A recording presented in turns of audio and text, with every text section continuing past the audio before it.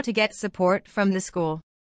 When your child is being bullied at school, the school needs to be involved in detection, consequences to the bully, and prevention. Without the school helping with this, there is no way to stop the bullying without removing your child from school entirely. Learning how to get support from the school can help end bullying for your child and all children after. Teach your child how to stand up for themselves. The very first thing you must do when your child reports to you that they're being bullied is to teach them the way to stand up for themselves that works best for them without worrying about getting into trouble. Nothing they're doing is causing the abuse, but being aware of their body language, raising their self-image, and giving them permission to tell on the bully or respond to the bully, can go far in helping curb bullying. Make an appointment with your child's teacher. Now you want to make an appointment with your child's teacher. This appointment should include you, your child sometimes, and school counselors and administrators, but not the child doing the bullying or their parents. It's best if the school deals separately with them to protect your child from retribution. Bring anti-bullying education with you. Sometimes due to lack of resources, school officials don't have information about bullying at their fingertips. You can download information about bullying from various online sites, including anti-bullying sites created by the federal government.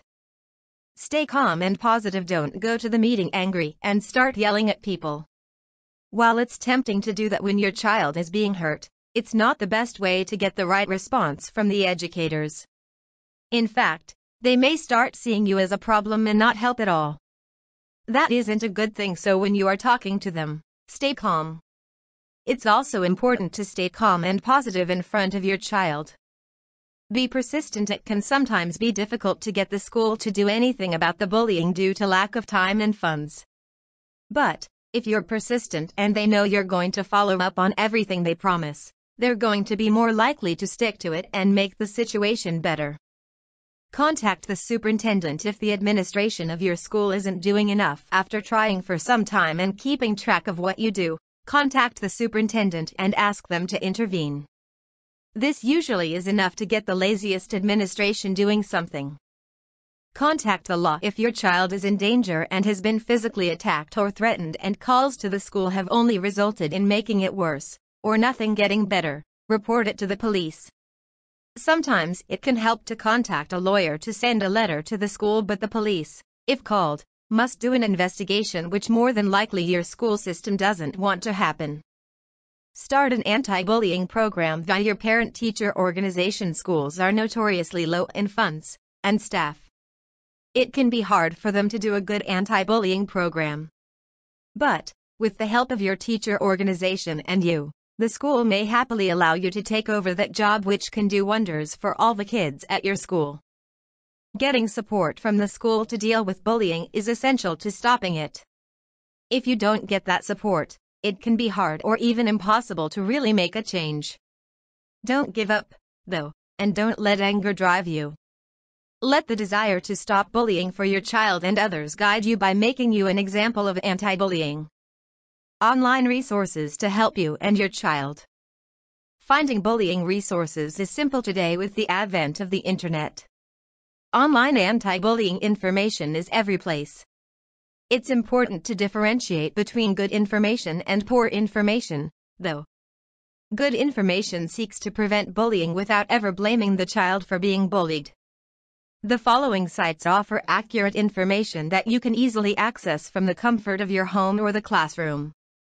StopBullying.gov. This is a U.S. government site that has a lot of information about combating bullying and educating the public about bullying.